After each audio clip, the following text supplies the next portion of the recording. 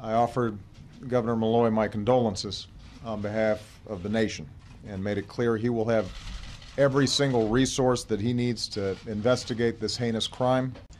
But aren't the feds just way too busy fighting the war on drugs? Care for the victims, counsel their families. So, is he wanting to send FEMA over there? So many people still suffering and a long way from recovery in the wake of Sandy, which makes this next story all the more puzzling. Why are millions of pounds of food and water just sitting in tractor trailers in Brooklyn, unused, when so many people could use them? FEMA tonight with some tough questions to answer. Within the hour, Homeland Security began updating the White House. Well, thank goodness he's not going to be using FEMA, but I am a little concerned about him using Homeland Security. This will be my third stop at this particular checkpoint. What's the purpose of the stop, sir? Immigration check. What are you looking for at this immigration checkpoint? Are you a U.S. citizen, sir? Who's authorized this checkpoint? Department of Homeland Security. Are you a U.S. citizen? Golly, I sure hope they don't take somebody like him away from his duties, because who's going to keep those pesky illegals from invading us? We've endured too many of these tragedies in the past few years. So have parents overseas endured far too many of their own tragedies at the hands of our commander-in-chief. In this video, I'd like to revisit the concept of worthy versus unworthy victims. And each time I learn the news, I react not as a president, but as anybody else would, as a parent. In contrast, the 172 children that have been killed in Pakistan and the many more who have gotten injured by the drones, the U.S. drones, those victims have not nearly been given enough attention, the mass media and among people in government and intellectual circles. I know there's not a parent in America who doesn't feel the same overwhelming grief that I do. The majority of those who died today were children. Beautiful little kids between the ages of 5 and 10 years old. Wow, do his tears defy gravity? He's got his finger on top of his eyelid instead of below it. As a country, we have been through this too many times. Whether it's an elementary school in Newton, or a shopping mall in Oregon, or a temple in Wisconsin, or a movie theater in Aurora, or a street corner in Chicago, these neighborhoods are our neighborhoods, and these children are our children. And yet, why does he never denounce the violence of a system that he leads? I'm talking about police brutality in the United States. Officers here are heavily armed and in many cases trained to be bullies. They're often given paid administrative leave during cases in which they have used violence against helpless, unarmed people, almost always using self-defense as an excuse. And what about this recent event in Monterey, California? SWAT police there used, quote, non-lethal force, burning a house and the man inside to the ground. Turns out he was the wrong man, and they, the police, were at the wrong house. Look, I just now Googled YouTube police brutality, and guess what came up? 497,000 cases on YouTube of videos that people have taken. So, and these are all very violent, gratuitous. They're using tasers against mothers with children, against old people in wheelchairs. They're body slamming 92-year-old great-grandmothers. It's an endless array of just gratuitous violence. If you think about that number, 497,000, I believe that number is as large and possibly larger than criminal assaults on the public in the United States. What's actually behind this culture? One, people who are attracted to police forces are bullies. Now, I don't mean that all of them are bullies, but it does attract bullies and it attracts sociopaths. So the personality that goes into that line of work is a dangerous personality in many cases. And now another thing that's happened is the police have been militarized by the federal government. They're now issued with military-type weapons, And they've been trained to view the public as an enemy. They see the public not as something they protect, but as an enemy that needs to be suppressed and dealt with. And so they're very quick to use violence. They're very quick to take offense if you don't instantly kowtow to them and act like a very servile person. And even if you do, you can be seriously injured, even shot. There's so many cases of them going to the wrong houses, especially SWAT teams. And we're going to have to come together and take meaningful action to prevent more tragedies like this, regardless of the politics. From the book Manufacturing Consent by Noam Chomsky and Edward Herman, Worthy and Unworthy Victims. It says, a propaganda system will consistently portray people abused in enemy states as worthy victims, whereas those treated with equal or greater severity by its own government or clients will be unworthy. The evidence of worth may be read from the extent and character of attention and indignation. As a country, we have been through this too many times. The U.S. mass media's practical definitions of worth are political in the extreme and fit well the expectations of a propaganda model. While this differential treatment occurs on a large scale, the media, intellectuals, and public are able to remain unconscious of the fact and maintain a high moral and self-righteous tone. This is evidence of an extremely effective propaganda system.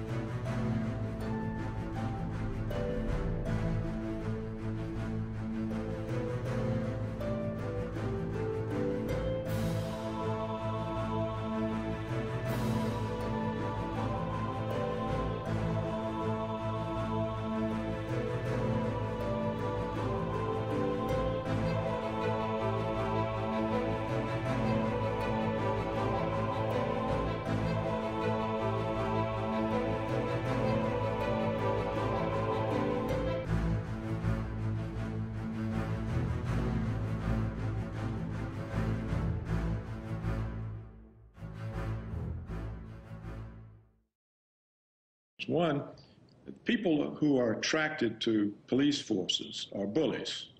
Now, I don't mean that all of them are bullies, but it does attract bullies and it attracts sociopaths. So you don't have the right to bear arms because of, X, Y, and Z consequence, the fighting off oppressive governments, which doesn't really work anyway. But no, you don't have the right to bear arms because of that. You have the right to bear arms because it's philosophically contradictory to oppose it, right? Because, okay, let's say that people do not have the right to bear arms, okay?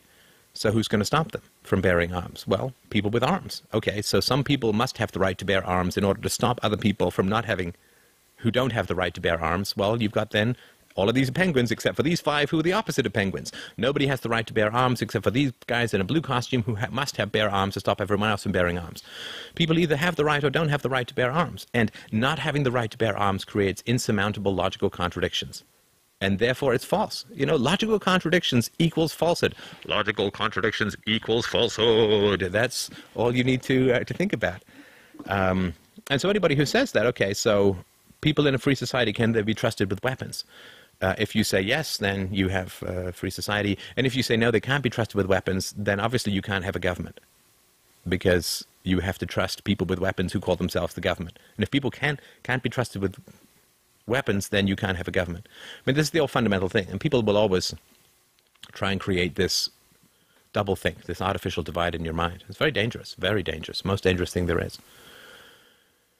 And they will say, we need a government to protect us from evil people. But if there are evil people in the world, and I have no doubt that there are, where's the first place they're going to go? It's to the government. I mean, if you create an agency with the monopoly of force, it's going to attract evil people like flies to shit. And you do not solve the problem of evil by giving it a monopoly. I mean, you may solve the problem of certain conflicts. But, I mean, that's it's the Randall Patrick McMurphy argument, right? That you can solve the problem of rebellion with a frontal lobotomy. You can solve the problem of a migraine with a guillotine. You can't solve the problem of evil by creating an agency with a monopoly on evil, which attracts all the evil people. It's like, we have a problem with organized crime, so let's create one big organized crime monopoly and give it domination with nuclear weapons over the whole area. You've not solved the problem. You've just fed the cancer to the point where life becomes unsustainable. I guess a guy who's died doesn't have any problem with cancer, but it's not like you've had a cure. So that's really, really important. People will always say, well, because of these bad people, because of these bad consequences, we must have a government. So if I say, well, there's lots of evil people in the world who will take your stuff, so we need a government to protect us from them, well, how does the government pay for this protection? By taking your stuff. You haven't solved the problem. You understand? The use of government as an imaginary solution for social problems is worse, really, but it's on the same intellectual level as the use of God to solve problems in physics and biology. Saying, well, God did it. There's no answer. It actually prevents answers because it's the pretend answer. When you have a pretend answer, when you think you have an answer, you stop looking for answers. And government is a way of pretending you have an answer when, in fact, you're just making the problems worse. It's, it's the old thing.